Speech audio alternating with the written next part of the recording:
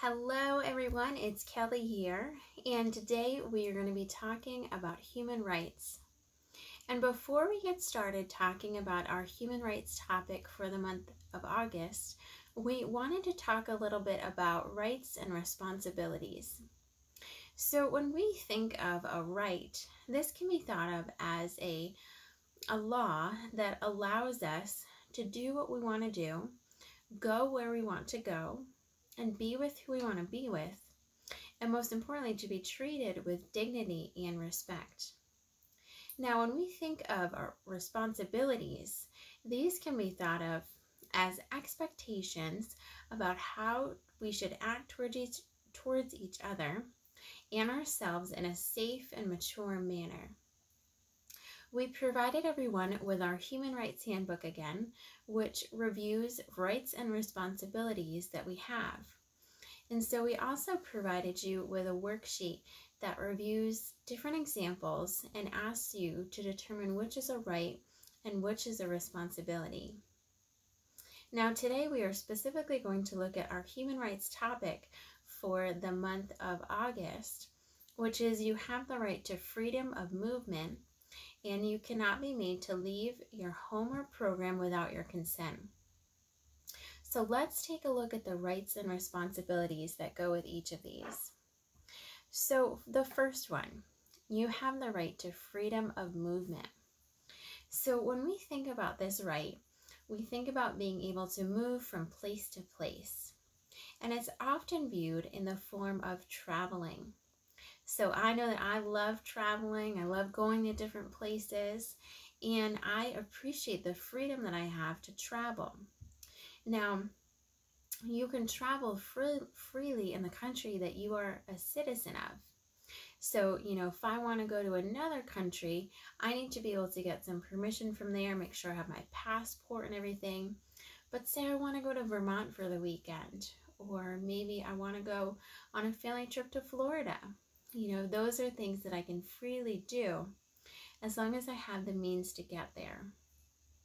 So when we think about responsibilities that go with this right of freedom of movement and travel, we want to make sure that we have adequate money with us so that we can make sure that we're able to pay for the things that we need, that we have living accommodations or arrangements, such as a hotel or a house that we can stay at, having a means of traveling, so getting to that place we want to go, whether it's with a car, a boat, airplane, anything like that. And then when we think about freedom of movement, whether it's in our homes or a program, we also, might think of freedom of movement in those spaces and what that means to us. And so we might be asked to not go in a certain room because maybe it's somebody else's bedroom, or maybe we shouldn't be going into an office in our program if there's a meeting going on. Or how about a bathroom? If somebody else is using the bathroom, we're not going to go in that bathroom either. So that's where our responsibility comes into play. We need to be respectful and safe in regards to our movement, and know that certain places we're not going to be able to go, whether it's maybe because we don't have the money yet to go to Florida, or maybe we can't go in the office because there's a meeting going on and so we need to wait and ask to go in afterwards. So these are all ways that we can be responsible in regards to this right. Now, the second one is you cannot be made to leave your home or program without your consent. And so when talking about this right, we first want to start by touching upon what consent is. So consent is giving permission for something to happen. And when we are thinking about, being asked to leave program, we, might think about being asked to leave at the end of the day when our van gets there.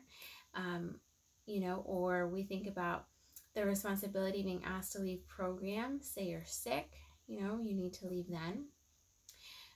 We also, think about permission that would need to be given if there was a change in your home or your program. So if your team wants you to, move somewhere else or to go to a different program, they have to get your consent for this to happen. Now, it's a responsibility on your part to, accept their recommendation or to work with them on it if your safety is at risk, because your health and safety is your responsibility, so that's where the responsibility piece comes into play.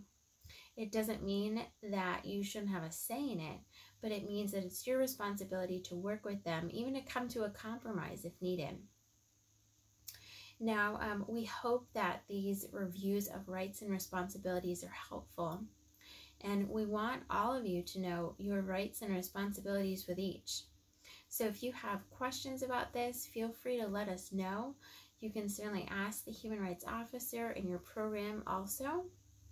And lastly, we just wanted to touch upon what to do if you have a human rights concern about yourself. So we gave you guys the human rights concern checklist again, which just provides helpful information of what to do if you have a human rights concern. So, first, the best thing you can do is to speak with your provider, family member, or staff at home or at your program. So, being able to speak to somebody who directly works with you. You can request to speak with your DDS service coordinator or case manager. You can ask to speak with the human rights representative at your program. You can write a grievance at your program if the issue is happening at the program site. You can request to speak with the Human Rights Committee. And you can also request to speak with the Human Rights Coordinator for DDS. Now, we gave you guys information there as well about how to get assistance if this issue involves abuse or neglect. And so we gave you guys the information and phone numbers for DPPC in Massachusetts and DRCT in Connecticut. So these are really important numbers to have, and they are in that worksheet today as well in case you ever need them. But we just want you guys to know that we are here to help, as you learn about human rights, as you navigate which are rights, which are responsibilities, and what goes together. And also, if you have any human rights concerns.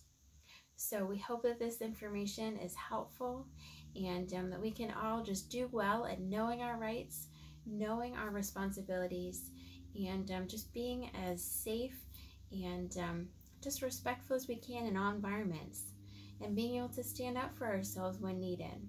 So hope you all have a great day.